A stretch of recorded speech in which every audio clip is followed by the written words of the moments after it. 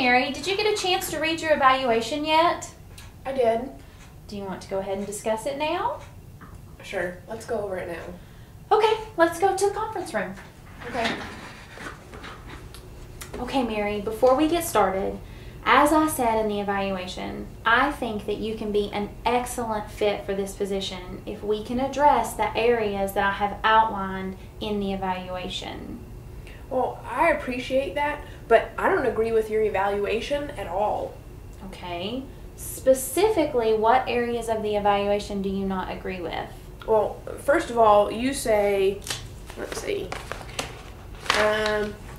she needs to strive to deal with the public in a more courteous and professional manner.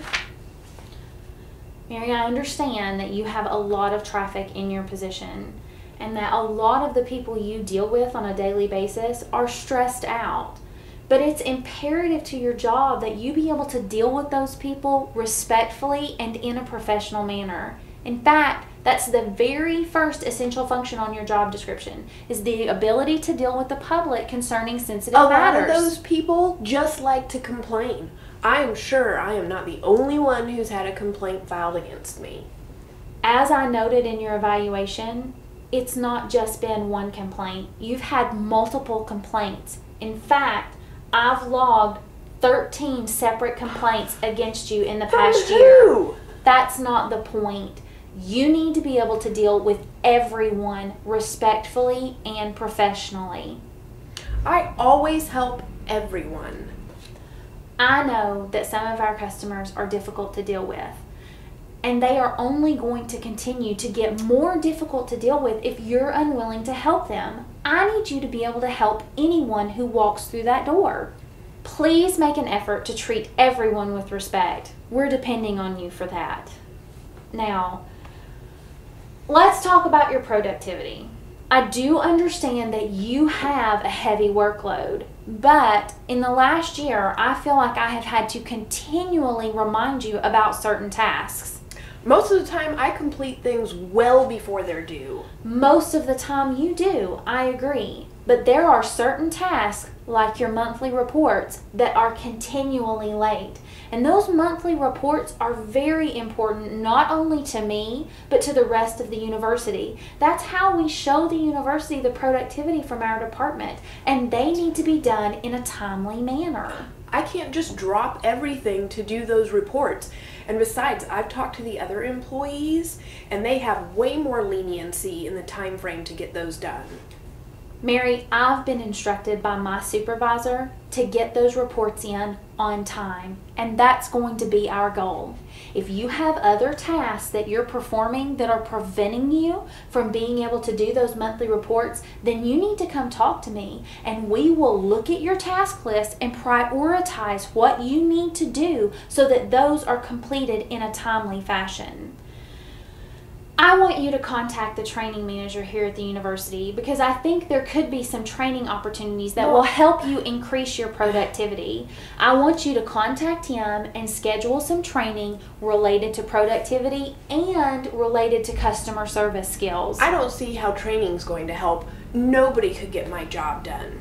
You never know. I want you to contact him and schedule the training. It may be something as simple as some computer tips that will help you be more productive. I think that your attendance has a lot to do with your productivity. When you're not here, it's impossible for you to get your work done. You know that's because of my diabetes. I can't help that.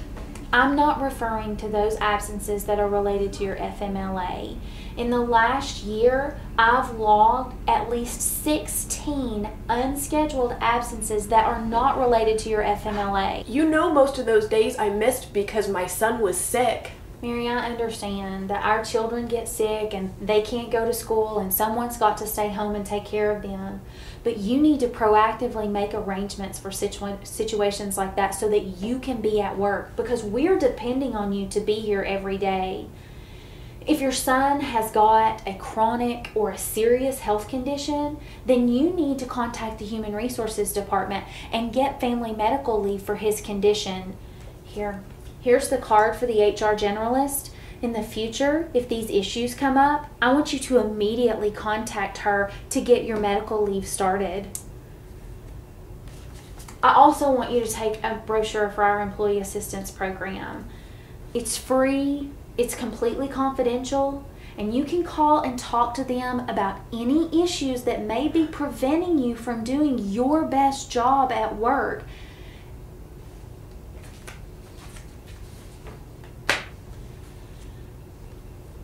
Just like I said earlier, if you can overcome these obstacles, I think you can be a great asset to our department, and I think you can be incredibly successful in your position. But no one can be responsible for your success except you. I know, I'm not saying I'm surprised by anything in the evaluation. I'm just saying I don't agree with it. You have the right to agree or disagree with anything you choose on the evaluation. However, I'm responsible for this department.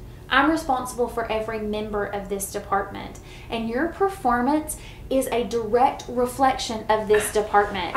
I need you to treat everyone in this department with respect, and being here at work every day is respectful to your coworkers. I find it hard to believe that my absences affect the entire department.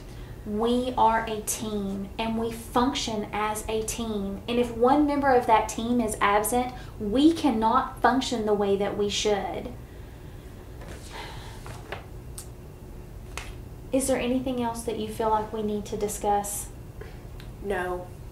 You have the right, just like I said, to agree or disagree with this evaluation. But whatever you choose, you have to respond to the evaluation.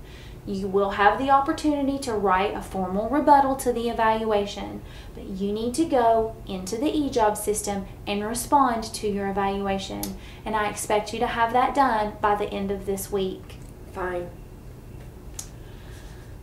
We'll get together again in about a month. We'll go over these issues and see what improvements you've made.